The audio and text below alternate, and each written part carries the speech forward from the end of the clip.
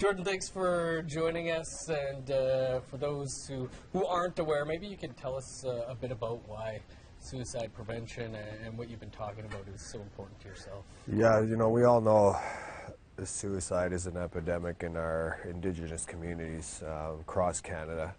And for me personally to experience tragedy within my family, my brother Terrence taking his own life in 2002 was devastating to not only myself but my immediate family and the Indigenous communities across Manitoba, Canada, and up in Nunavut. So it holds a very special place in my heart to tell my story and to reach out to our remote communities and let them know that we're resilient. We know how to battle through hard times mentally. You're, speaking with youth and others coast to coast to coast with what's really a deeply personal tragedy for yourself, the things you've gone through. Has this been difficult for you to do this? Actually, it's been a healing process. It takes time. But for me, to be able to be comfortable and content in my own skin took a long time. To be open and honest and to communicate. I didn't know how to talk about my feelings. I didn't know how to express my feelings.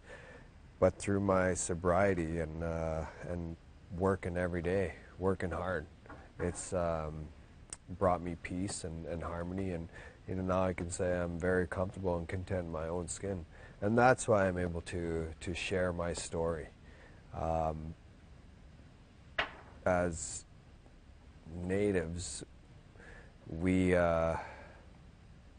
tend to hold a lot in and use substances to help cope with issues, and I've dealt with that. And now it's just about me telling my story and having our people relate and say, hey, if Jordin has been through it, he's played in the NHL, he's been a professional athlete. It doesn't matter who you are. We all fight a fight no one knows about. Be kind to one another. You talk about the healing process, and you say being on the land was what was your healing process. Can you tell us a bit about that? Yeah, so I grew up hunting and fishing. I know that in my experience that, as natives, we can go and see all the doctors we want and psychologists and therapists, but I didn't find that was enough for me.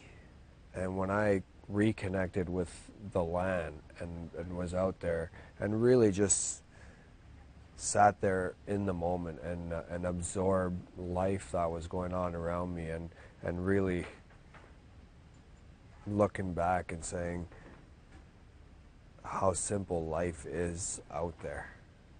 I lived a pretty fast-paced life for the last 20 some odd years, and when I'm out on the land, it's that peacefulness, the harmony, the connection, honesty, and just being present. You're speaking here at Vision Quest to youth and a number of Indigenous peoples about your journey, and one of the things that stuck out for me was you talking about you never won a Stanley Cup, but how your kids are your Stanley Cup. What's family meant to you through all of this? Well, we all know in our communities, families mean everything. For me to experience tragedy and that cycle well onto its next victim, for me it was time for change. Not only for myself, but for my family, my immediate family. I sobered up to stop one cycle and start a new cycle. For my kids, for the youth out there, obviously we're gonna go through hard times throughout our life and experience things that will teach us. You know, obviously you learn from your mistakes. I've failed more often than people have seen, but at the same time, we're resilient.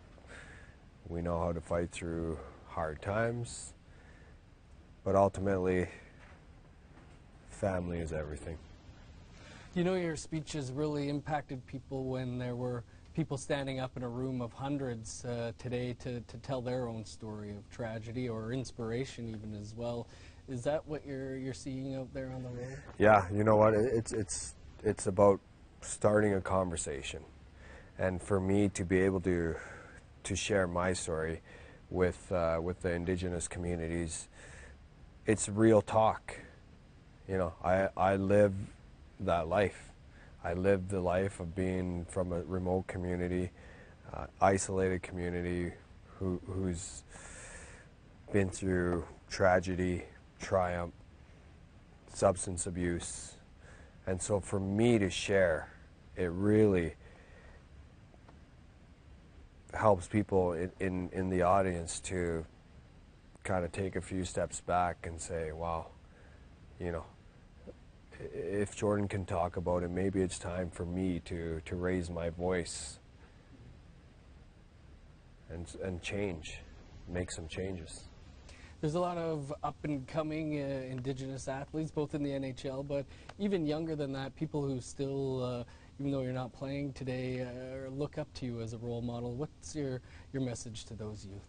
Well, it's an honor and a privilege to help pave the way for our Indigenous athletes.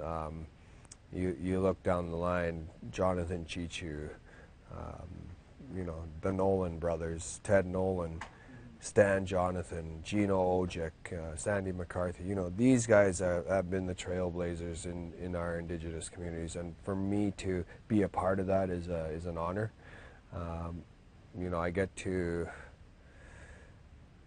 tell my story to these kids and let them know that, hey, it doesn't matter where you're from, what color your skin is.